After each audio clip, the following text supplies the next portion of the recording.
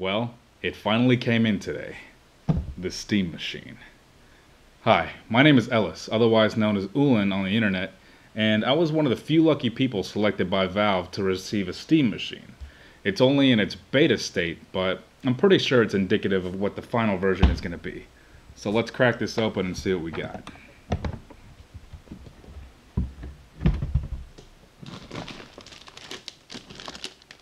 Here's the unit itself. Let's open this up.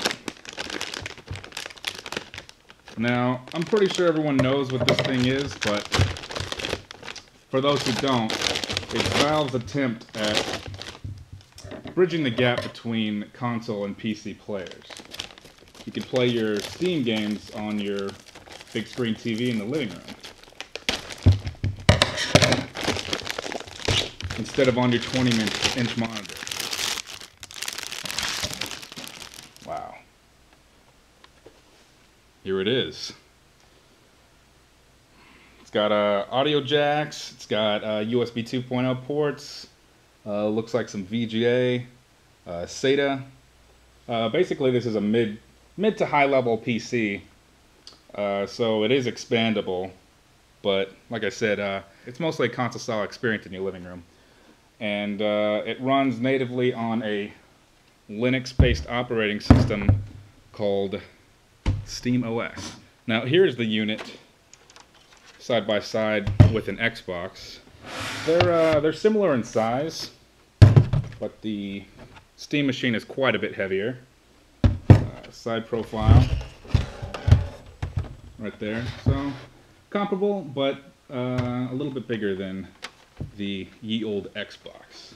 Here we have the controller, and you can definitely tell this is a beta controller, just because the plastic feel, and I believe the concept images had some sort of a touch screen, but here you have 4 buttons.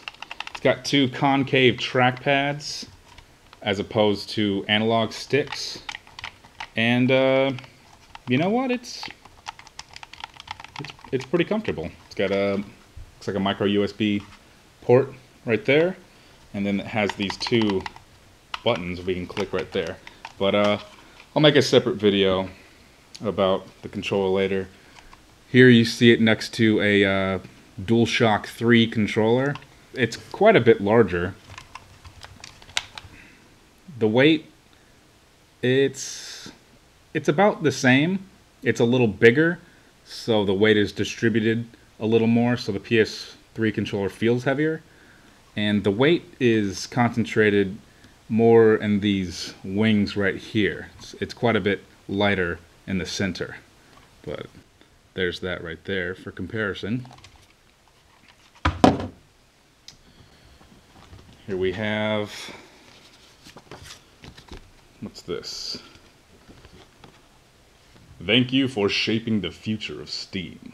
Your feedback will refine SteamOS. And this is just an outline of the system. Wi-Fi, where that is. If you don't know how to use a HDMI cable, this will help you out. Here's some important information, just how to place it. And you actually place it horizontal, not vertically like I placed it. So that's why it's good to read the instructions. So let's place this the right way, which is like that. Okay, power cables, HDMI cables. No, this is a USB cable. I'm sorry. USB power. I don't know what that is, but I'm sure I will find out soon. And then Steam operating system recovery. There you go. Seems to be it as far as that goes. Well, let's plug this thing in and see how it runs. So here's what the device looks like turned on. This button right here is a button you push. It's not just like a touch. And on the side right here, it says GeForce GTX. So I'm interested to know if you change out the graphics, if it will indeed update, or if this is even customizable at all. So that is cool. Now here's our login screen. It's gonna log into my account. Oh geez, I'm gonna have to edit this out so you don't see my password. But this is how you input text. Actually, that's a good time to tell you. Now the controller, it takes some getting used to, but I can tell that with some practice, you can get some pretty good precision on there. Now here's the main screen. It's pretty streamlined. It looks similar to, you know, your Xbox dashboard, PS3, just, you know, typical console. Now we can go to our library and view all games. As you can see, I have almost 250 games, but not every game you could install from the start. Like, I was interested to see how something like Company of Heroes would play on the controller, but we can't have that yet. But I am installing a few games.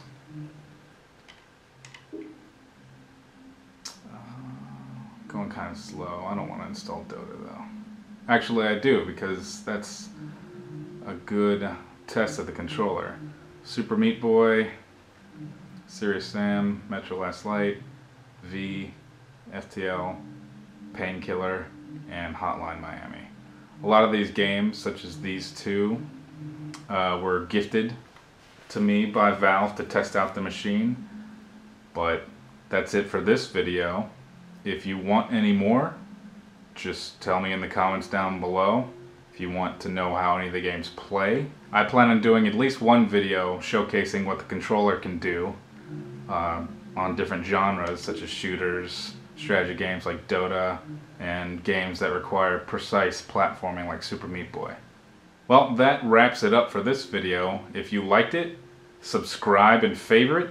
If you didn't like it, subscribe anyway, because I have other videos that you might like. But until next time, I'm Owen.